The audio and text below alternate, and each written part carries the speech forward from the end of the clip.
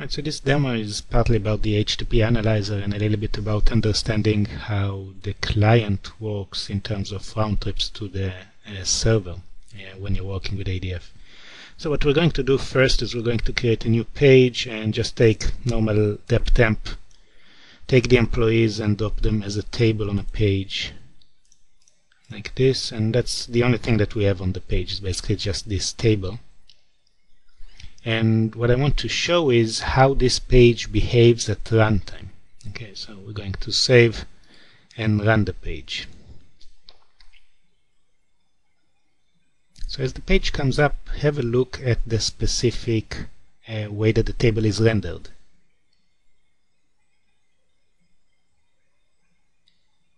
Right, so if you notice it, there was a 1-2 step. So basically we got some data basically covering all the way up to here, and then we got some other data coming in. Okay. And this is actually Ajax transaction happening here, but maybe it would be interesting to see what is exactly happening here. So this is where the HTTP Analyzer can come and help you. So it's part of the JDeveloper tool, so you just go into Tools, HTTP Analyzer, and that's the way you get it to work, and you can press this button to configure it. The one thing I did here is I basically configured it to override my regular proxy, and inside here I basically gave my regular proxy setting, which I copied from my browser.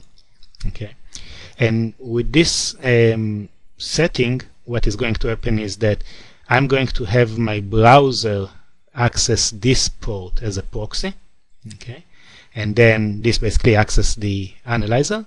And then the analyzer is going to forward this to the other proxy, which is what I told him here. Okay, so this is the first step to configure it here. And then what you probably want to do is you want to have a browser instance, and I'm starting a new Firefox instance here with a specific profile. And in this profile, you'll want to go into your preferences and set a proxy that basically goes to your local host and the specific port of the HTTP Analyzer, 8099.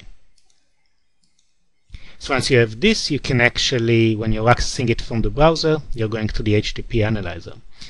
So what we're going to do here is we're going to start the HTTP Analyzer, pressing the button, and then we're going to go to the same page that we invoked here. So go over to Firefox, paste it, and when the page loads here and you switch back into JDeveloper, you can actually see the whole set of network communication that happened. Okay, and there's actually several steps in here that got invoked.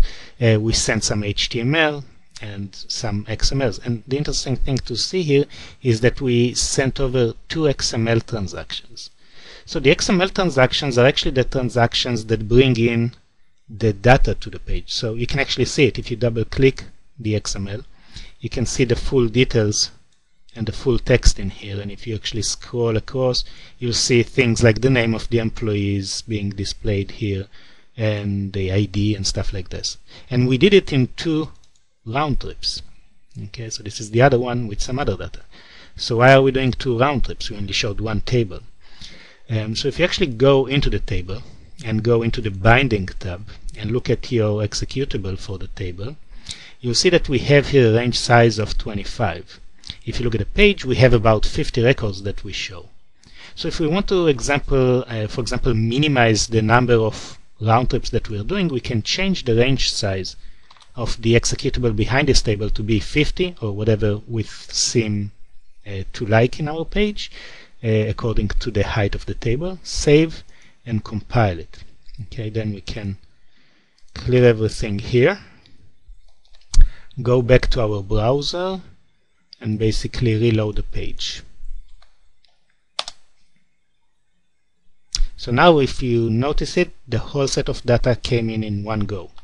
If we actually look at the transactions or round trips, we can see there's 1 XML round trip that went over and brought all the data. So this is again nice, just to show you the situation could be much worse. For example, if you just have 5 here and you save and compile and you go back to your browser. Let's clean everything here first.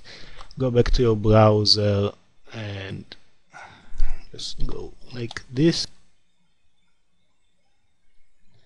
So as you can see, we now have multiple XML transactions. Basically, each one of them, if you look into the message, you'll see is bringing about 5 records. So it's very important to actually have the correct setting here for the range size. So another thing that we can use the HTTP Analyzer to look at is, for example, a lot of people are asking about how can I do pagination with the table component in ADF Faces.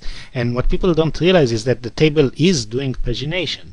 Let's take another page that we developed here called the table page. Okay, and this has the table in a smaller box. Okay, and if you actually look in the binding part for it, here we have 20 records fetched in one go.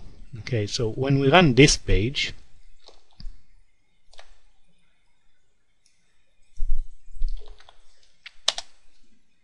okay, we get the data in here, and it would be interesting at this point to look into what transactions are we doing. So we did one XML transaction to get some data into the page. One, by the way, interesting thing that you can see here is the size of the data that we moved over to the page. Now let me get this browser sized a little differently so you can actually see both things happening at the same time. If I stand on the first row and I click the page down button, you can see another transaction going over. Look how small it is. It's only 763. What we actually brought in this transaction is just the fact that we need to highlight the row. If we click page down once more, we actually did a couple of other transactions that you can see here. Okay, and this is the one that actually brought more data. Okay, so this brought about 20 other records into the table. And again, as we continue clicking page down in the table, the data is fetched over into our table as needed. So we're not getting the whole sets of record into the table in one go, but rather we're using sets of records that we're transmitting using XML into the table and populating the range that we need to do. Another interesting thing to see would be what happens if we actually, let's clear everything here, and let's actually drag all the way to the end. Okay, you can see that the transaction that we did here, we didn't bring all the rows of the table into the table. We did, the size is about the same as what we did before. So we basically took and populated the last 20 records of this area. So this is again very smart functionality that the table gives you out of the box, and how you can see it happening with the HTTP Analyzer. And one thing that I should remind people at this point, this type of tuning is has to do with the communication between the browser and the middleware. It's very important to know that there's a lot of other tuning that you can do on the other layers and how they interact. For example, if you look into your view object for employees, okay, and you look in the tuning section, you'll see this number in batches of, which basically says how many records I'm fetching from the middleware, sorry, from the database to the middleware in one go. And this number should probably match the number of records that you're doing or you're showing in your UI if the view object is dedicated to a specific UI. So take a look into other tuning parameters of view objects if you want your application to perform well. That's it.